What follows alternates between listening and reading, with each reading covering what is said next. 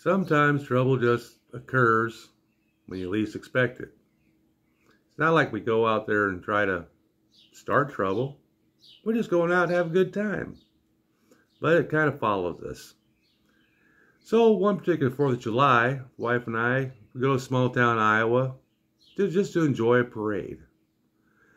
We meet the grandkids and my kids, and we're collecting the candy and all the free koozies they throw out. Oh, you can never have too many free koozies. Wife disagrees with me on that one, but come on, fellas. You gotta back me up. Never can have too many free koozies. So after the parade, and we visit with some friends that we meet along the way, we head on up to the Midway, take the grandkids up, and stepson, and we go enjoy the carnival rides and the games and all the food that's up there.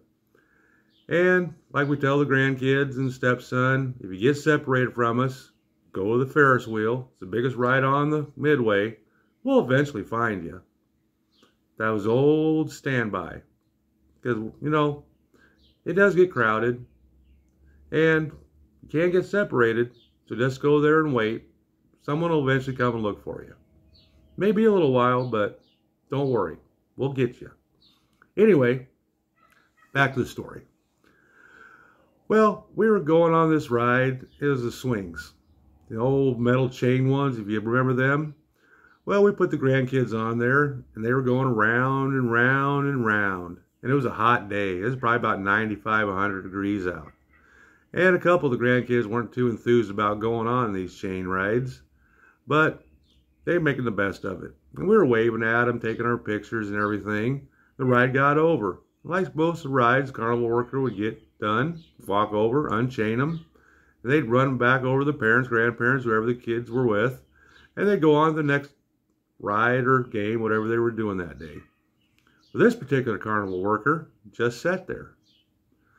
So it seemed like a long wait. Probably wasn't that long. I finally said, "Hey, you gonna get the kids off?"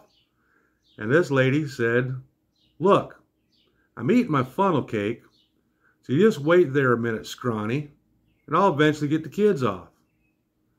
And I looked at the wife. The wife looked at me. I said, "Did she just say scrawny to me?" She goes, "Yeah, she called you scrawny." I said, "Hey, ma'am, it's hot out. Can you go get the kids off, or I'll get them off?" She goes, "Listen here, chicken legs. I told you I'm eating my funnel cake. I'll get them off in a damn minute." I said, "Baby, hold my snow cone." I said, "Large Marge, enjoy your funnel cake. I'll do your job for you."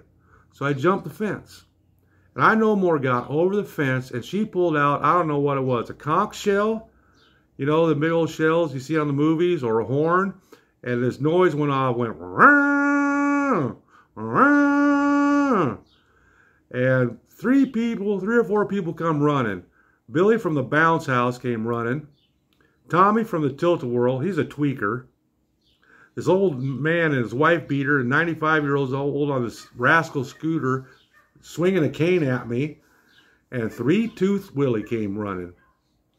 And I'm unchaining the grandkids and handing them over the little fence to the wife. And other parents have joined in, taking their kids off, because, you know, they're kind of pissed off at the time, too.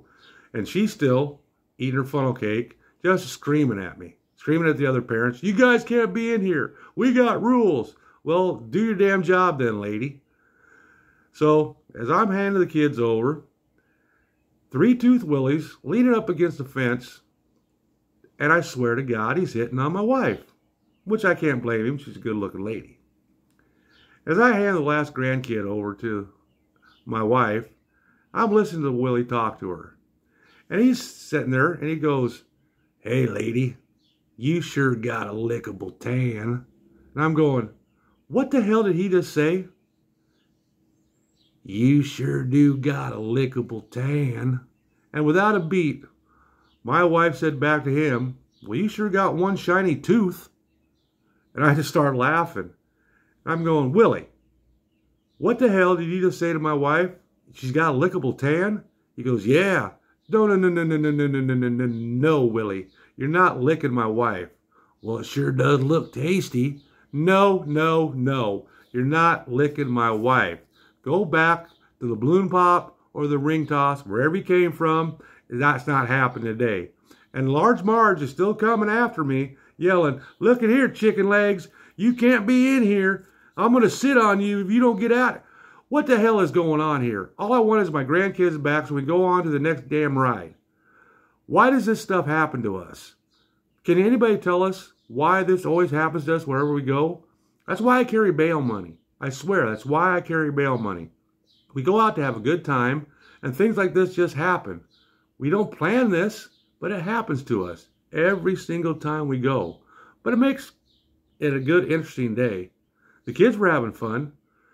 So we get all said and done. Willie goes on his way. Well, Willie kind of stalked us the rest of the day. But Billy from the bounce house, he went back. Tweaker went back. The old man, he offered me to drag off his Pall Mall cigarette. He was kind of sad that or sorry that he took a swing at me with his cane. But Marge, she was kind of pissed the rest of the day. Every time I walked by her, she gave me a dirty look. But the kids, guess what they wanted? They wanted funnel cakes. I don't like funnel cakes. To this day, I still don't like funnel cakes. But anyway, that was our adventure at the Midway that day. We had a good time, but it was hot. So, next time, stay away from Marge. She's not a very nice lady. But have a good time. Everybody's there for your entertainment. Sometimes you're there for their entertainment. Till next time, much love to y'all.